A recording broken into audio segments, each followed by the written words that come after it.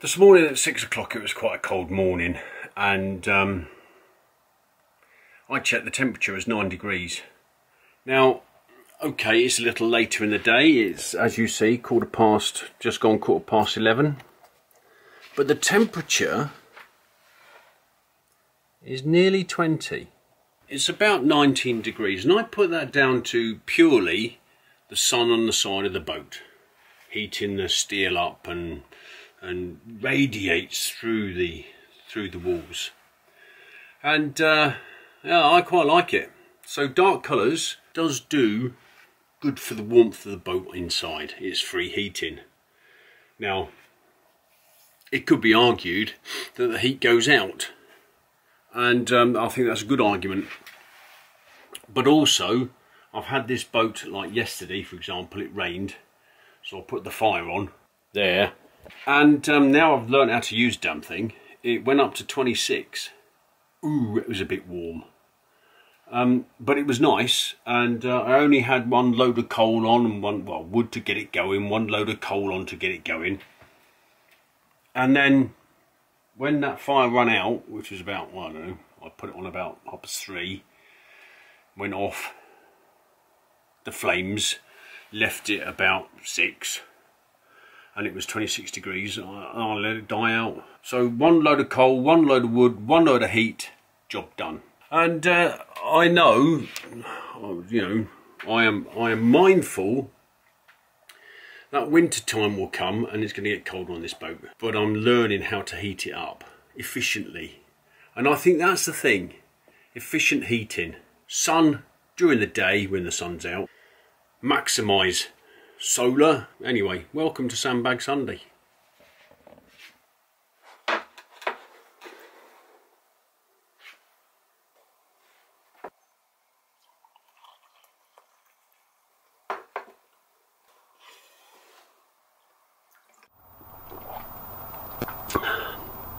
It's the first time I've used the teapot. Oh, I don't know why I've not used it before. I've forgotten about it, to be honest. And this is going to be a tea type of vlog. So if you haven't got a cup of tea and some toast, because it's Sunday morning, and wherever you're watching this, I've got the computer in front of me, which sometimes makes funny noises when emails come in and things. So I'd like to discuss something which is close to my heart, actually, because this is a new boat. Wanting to broach this subject, I appreciate some may find confrontational and emotive, but it's something that I think needs to be discussed, and that's collision avoidance. With so many people choosing to live on the waterways and cruise up about, you know, cruise around the cut as far as, you know, enjoyment and leisure is concerned, I appreciate we ought to have an obligation for safety of both ourselves and others. And how many of us know the obligations, and how many of us know what our responsibilities are? I mean, there's something called etiquette. I want to go on to etiquette, but my iPad's over there and I need to go and get it at some stage. I'll get that in a bit. And I think, having watched the Tube, there's been a number of people that have documented accidents or collisions or bumps or scrapes that they've had. And I thought to myself, is that normal? Is that right? We certainly wouldn't do it in a car, would we? You know, you have a duty to tell someone if you've had a bump, and if you've bumped someone, you have a duty to stop, because there's law and there's enforcement of law. But on the canals, it doesn't appear that that's the case, and so many people just accept the bumps and the collisions as part of canal life. But is that the right attitude? Ignorance of the rules and even self-denial is not a good place for us to be in, and I would like us to be more aware of our surroundings and our responsibilities. And me for one, cards on the table, as they say, I've changed my attitude since having done this research, and since watching these tubers tube their mishaps or bumps or collisions or whatever you want to call it. I've changed my attitude, because this is my home, and I'm sure it is many of your homes too. If not, you're going to home on a boat, and I want to look after it, and I don't want my boat to be smashed, bumped into, because whilst it may not damage the boat, there's stuff on the inside. For example, if you've got a television and it's propped on a corner, and a corner stand, as I know some people have, and you have a bump and the telly falls over. Okay, who pays? I don't know. If you know, comment below. And I'm sure insurance companies will sort it out. But what if that bump was a little bit worse than just a bump? And what if that didn't manufacture until later on in life? If you don't report that as an accident, and these are the things I don't know. But this vlog is about collision avoidance and trying to stop the bumps, the collisions that have happened. I think that kind of does as an intro. And I was given a young lady, well, she's a bit older than me, she's retired, not that young. But I was helping her through the locks on Monday when I moved up here, which is north of Cassio Park. And every time I went in the lock first, set the lock, and then she came in afterwards, every time she bumped my boat. Now I think there's bumps accepted in locks and stuff like that. I mean, she wasn't going fast, it was a little bit of a kiss really, but it was a bump. That is par for the course, if you like. But the ones I'm on about is you've met each other head on the canals, or someone's bumped into the side of you, or whatever it is that's happened, is those sort of collisions. I wonder, was that really necessary? I don't know, I'm not there, I'm not going to criticise, I'm not going to point the finger, but I'm just now more aware of some of the rules. Now in Australia, you can't pick up a boat unless you've done a driving test, a helmsman's course test, and a theory test of any description, because there's responsibilities, legal and otherwise, in Australia, and yet we seem to hire boaters, for example, can get absolutely smashed and steer a boat, and then what happens if they bump into another? No mate, no. I don't know what I'd do if that happened. Particularly if you get drunk people on the boat, because being drunk in charge of a vehicle, you're not allowed to do that in a car, but you can do it on a boat. Maybe etiquette tells you not to, but is etiquette, I'll discuss etiquette in greater detail, but is etiquette enforceable? The answer is no. We'll discuss that in a bit. But that was interesting, fact finding.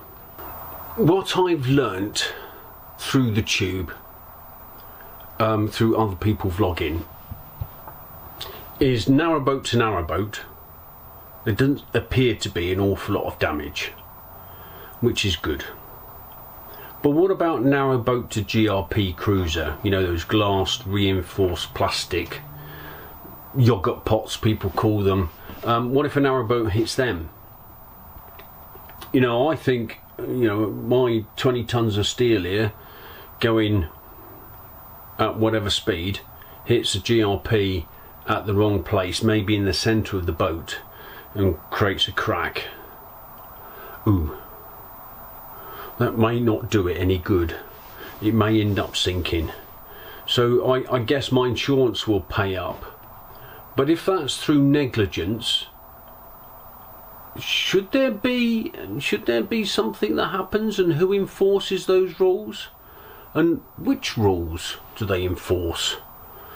And you know, serious injury, I was trying to think now on I'm trying to think, there is on the waterways part of the website I looked at, it does say along the lines of, if you cause injury or serious damage, you will probably end up in court, and that could be a serious costly event. So one would argue for the Waterways website to say something like that, that there has been occasions where this has happened. You know, I don't know, the vloggers haven't vlogged. I am a vlogger, but I haven't seen any of that, so I can't comment. But I wonder, I just don't know. Again, if you know, comment below please. But who's the rules? So what are the rules of the waterways, and do they apply to inland waterways? What are our obligations, and where do we stand legally if something untoward was to happen? And as I said earlier, I felt I don't know enough, and I commented on one of my earlier vlogs, I'm going to look at this, and someone said, oh, you might open a can of worms, you might open Pandora's box. Well, yeah, because I think it's the right thing to do. And like I said, I've changed the way that I helm, steer, tiller, because of it. Because I'm now more aware, and I think because I'm more aware, I take my time a bit more. I think that's safe to say. Many people talk about canal etiquette, so before we go on any further, I just want to discuss the word etiquette. It's a noun. Don't know. I haven't got a clue. I can remember, this is a true story, I can remember we had Pashto, I think it was, we had Pashto lessons. We were going out to Afghanistan. We had some Afghani guy come in and teach us basic Pashto, and he was describing a sentence, and he was saying a sentence is made up of nouns, adjectives, verbs, pronouns, and some other words. And I can remember looking at Pete, and I can remember Pete looking at me. I said, what's he on about? And even the squadron commander says, he said, the blokes at the back haven't got a clue what you're on about. Not many of us. Well, we went to school, but probably didn't take any notice. So, noun. Dunno. Anyway, the customary code of polite behaviour in society or among members of a particular professional group. It's a code. Can you enforce a code? No, is the answer. So nothing in the I mean, there's another 2 or 3 little points of what etiquette means, but pretty much that noun, that earlier comment is kind of what it means. All 3 of them mean the same thing, really. But at no point does it mention law and etiquette. I do not believe can be legally challenged. I don't know. If you're a lawyer out there, let me know. Comment below. On my research for this topic, I looked at British Waterways and Canal Trust, and both are charitable organisations, and the Waterways state that their trust is aimed at improving enjoyment on the canals, and they appear not to be an authority on the rules of the road. And the Canal and River Trust state on their last page in the Boaters Handbook of 2021, we are the charity that cares for and brings to life 2,000 miles of canals and rivers across England and Wales. So they're not a safety authority either, or it doesn't appear to be so. So I ended up in my research looking at the RYA, Royal Yacht Association, who appear to be the authority of the regulations of operating floating vessels. And I discovered that the RYA promote the international regulation for collision avoidance, or COLREGs, as the legal obligation for all boaters. All. The RYA falls under the remit of International Maritime Organisation, which is a UN specialised agency responsible for shipping. Now I'm going to discuss some of these rules because I've extracted the ones that deal with big boats. And what I mean by big boats, those that could go on the ocean. Because if you are an ocean going boat, well, there's all sorts of extra rules you need to be aware of. But we're just little boats floating around on the inland waterways, so I've extracted some of those rules. Rule number 1, I'm going to put it up on the screen. Have a read while I make myself a cup of tea.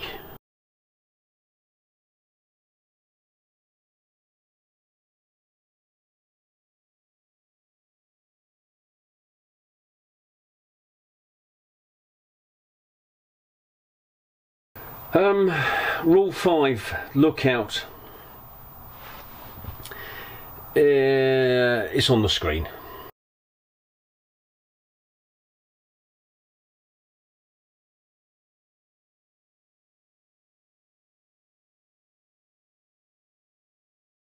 So when approaching a blind bend, someone should be on the bow to provide minimum warning of an approaching vessel.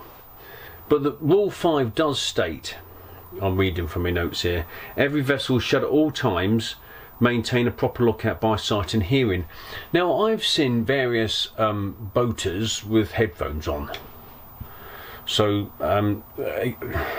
if you were to have an accident, because if you've got a beep, and you've got your headphones on, you're not going to hear it. And then if you have an accident, oh, I didn't see you. Well, you had your headphones on and I gave a beep and you didn't listen. I've been guilty, not of headphones, but having music on the top. And it's, again, it's one of those things, it's a contributing factor if something was to go wrong and you had your headphones on. Also, a proper lookout by sight. Now if you're a single boater, you can't have another lookout because that's you, but it means you do have to pay attention. And maybe if you're on the bottle, you're not paying attention because your mind's on other things. Again, it's one of those things that is a contributing factor. But then we move on to rule number 6, which is safe speed, on your screen.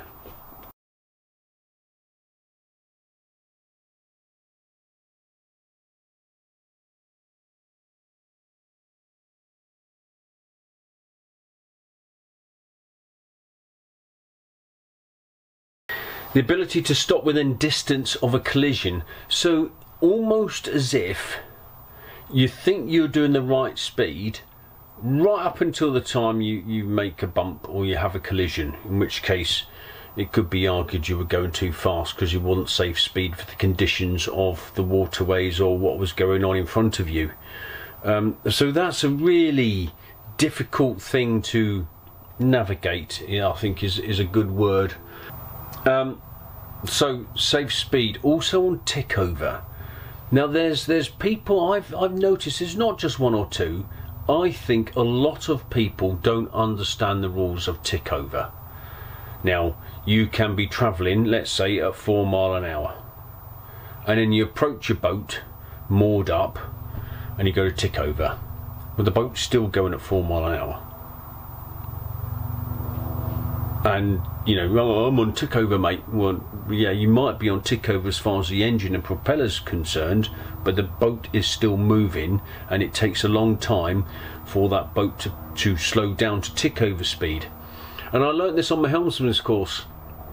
You've got to be at tick over speed at the time that you approach the boat. Now that is a bit of a pain, and I appreciate how much of a pain that is, because particularly down London way, you know, I'm at Watford way at the moment, just north of Watford, and there's boats up the yin yang. You can only go tick over, well, 90%, 80% of the time, simply because there's boats all over the place, and that's a pain. I get it, but safe speed and all that sort of stuff. So let's take an example then. I know it's taken some time to get to examples, but I think it's the homework that I've had to go through before I've actually got to examples. And you know I'll waffle on a bit. And there's a boat going that way, and there's a boat coming this way, and there's a moored boat on the side. Okay, and there's a slight bend. Playing by the rules of rule number 5, lookout, I am observing my arcs, looking about me, and I see a slight bend, and I see an obstruction on the left, and I say to my passenger, go up the front and have a look, see if there's any coming around the corner, will you? Right thing to do. It doesn't always happen, because life isn't in the real world. You know, all those rules aren't always in the real world, and you just don't do it half the time. Anyway, so you're travelling this way and you've got a slight bend. Coming the other way, single-handed boater, you're thinking, nothing coming. All I'm going to do is give it some distance between the moored boat and me. And then I'll go to tick over just as I'm passing it. Well, you're still going 4 miles an hour, for example, aren't you? For example. Meanwhile, the two boats see each other a little bit late. And let's say, for example, the boat that going this way, let's say it's me, for example, I decide, well, it's my water, because he's got an obstruction on the left. On his right there's an obstruction on the left, that's his obstruction, he's got to give ground. Arguably, yes, but he didn't see it that way. He continues going, which then, because of safe speed, because of no lookout, the boats collide. Now you could argue, well, there's nothing I could do or anything like that. Well, actually, perhaps if we thought about it slightly differently, and you say, well, there's a boat coming, maybe a bit erratic, maybe he's in the wrong, but if I slow down, then I am doing everything I possibly can to avoid an accident. It's like being on the roads, isn't it? I'll tell you, you're going 60 miles an hour down an A road. There's a fella coming the opposite way, got on a parked car, he's doing 60 miles an hour. What are you going to do? He pulls out to overtake, thinking there's sufficient room, and ordinarily there is. What are you going to do? Continue going at 60 miles an hour, or are you going to slow down and miss the obstruction and miss the oncoming traffic? Otherwise you'll have a bit of a crash, won't you? And it won't be any good. So I don't understand why we don't often apply these same rules on the waterways as you do on a road. I just don't get it.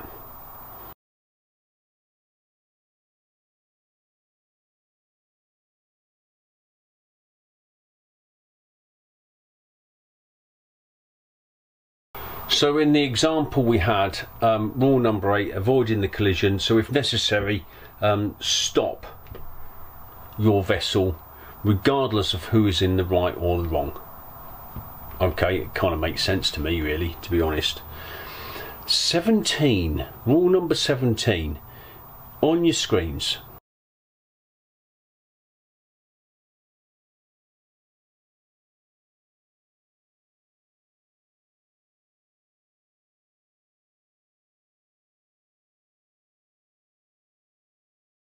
So regardless of what the other vessel does, right or wrong, you are bound to take appropriate action to avoid the collision. This includes stopping in the water, not going to tick over where the vessel continues to move through the water. Yeah, so in the earlier example, if for example, you know, boat coming this way, I'm going this way, and I think, okay, I'll slow down, I'll go to tick over, but bear in mind you've been going slightly faster than tick over perhaps. It's not slowing the boat down. I would rather avoid the accident. full stop. These, I must you know, reiterate, these are rules from Coal Regs, sponsored by the RYA, sponsored by, let's have another look up there, sponsored by the International Maritime Organisation, which is responsible for all shipping. So I'm not having a pop at anyone. I've got the benefit of hindsight, and I've learnt from watching those YouTube mistakes, collisions, or whatever it is that people have done, and I'm mindful of it, and I'm just making this vlog because I want to pass on what I've learnt, because I've never seen this on the tube, and I think it's important that we understand our obligations and rules and all that sort of stuff. Anyway, rules on overtaking. Rule 13 is overtaking. Quite a short rule, but it's an important one.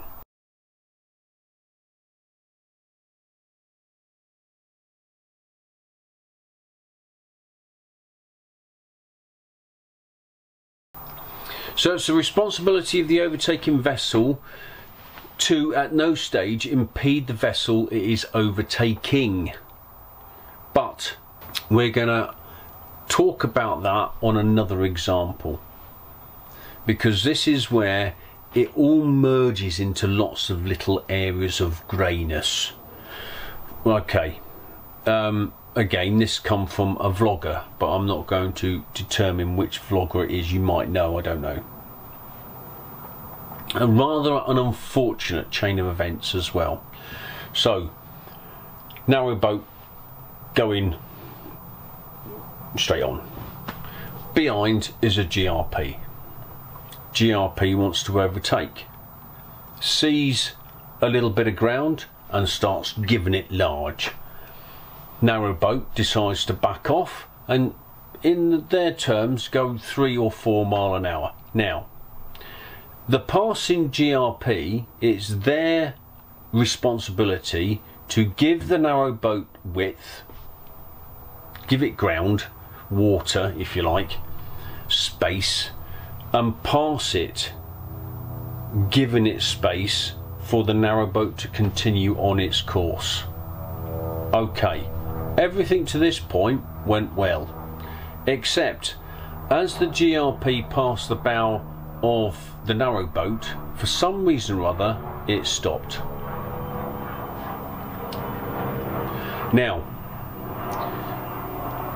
it didn't matter that the narrowboat went into reverse, it did collide with the GRP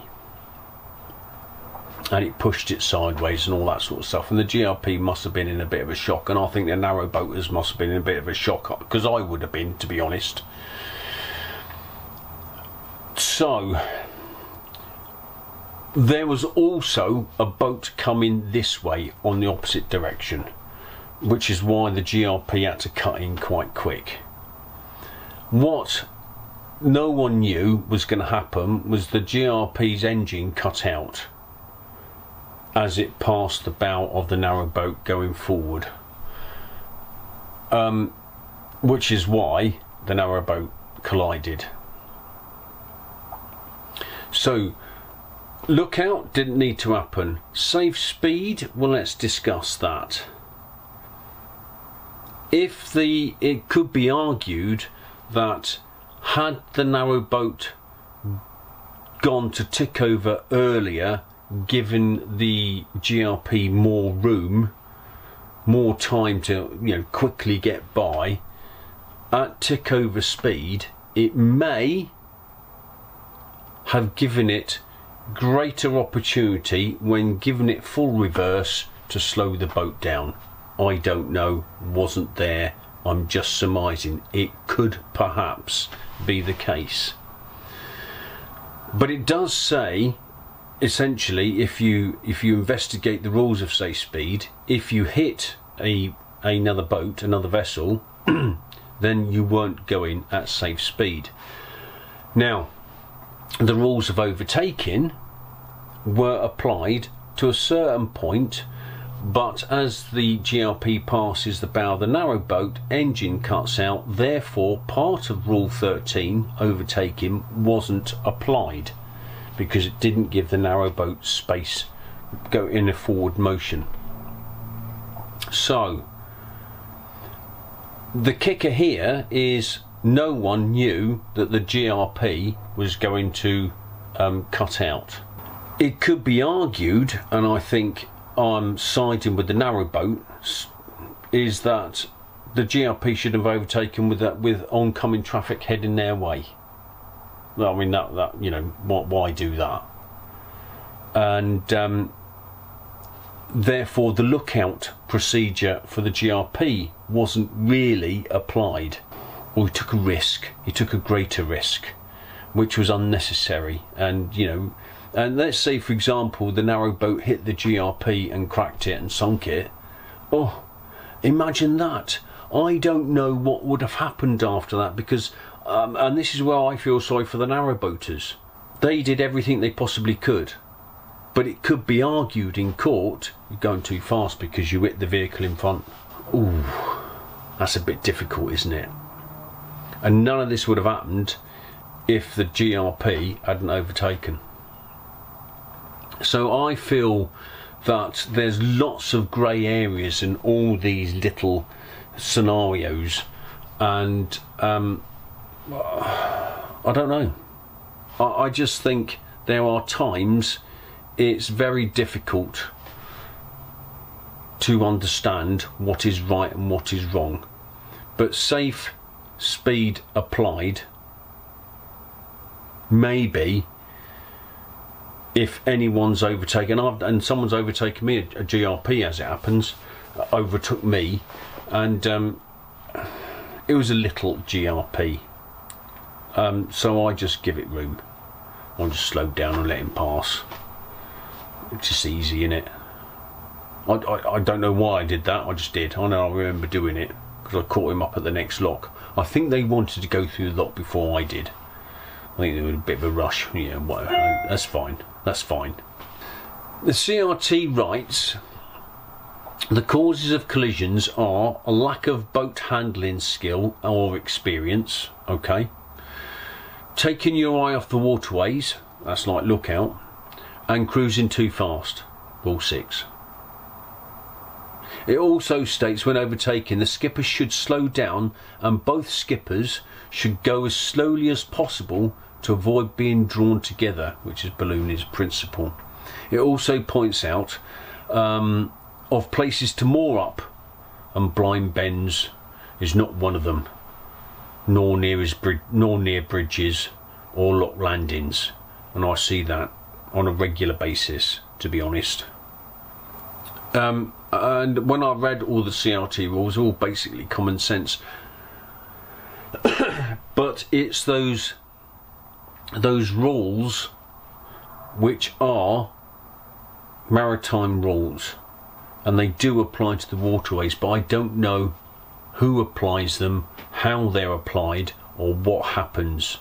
If you know the answer to that, please comment below so we can all learn. And I'm going to phone up my insurance company and give them a scenario, perhaps one of these, and ask, so if I was driving too fast, what happens other than I'm culpable? Is there a maritime lawyer? Is there a maritime investigator? What happens? You know, because all this could be an escalation of cost of next year's insurance, for example, because I'm a greater risk. I'm going to end this vlog here simply because I don't want to go on. Ignorance and self-denial is not constructive to our community, and to say, well, that will never happen to me, or I just want people to view this vlog as something that is of benefit to all, and just to reflect. I mean, there's 3 choices, isn't there? You can listen to this and choose to reflect and change, as I've done, change the way I boat. You can choose You can watch and choose not to change, that's a choice, or you can disregard it and think I'm a complete idiot, and then nothing changes and nothing gets better. I'm not an expert, but I've spent time researching, and as I think I've said this, I've sent my homework to someone who knows a little bit more about maritime law than I do, so I've sought guidance on all this sort of stuff. If you want to comment, please do. You know, I'll be interested to read what your comments are. And thanks for watching, thanks for liking, thanks for subscribing. Don't think there'll be a Sandbag Sunday next week. There will be a Feed Me Friday, and that's going to be my most favourite meal, my favouriteest meal.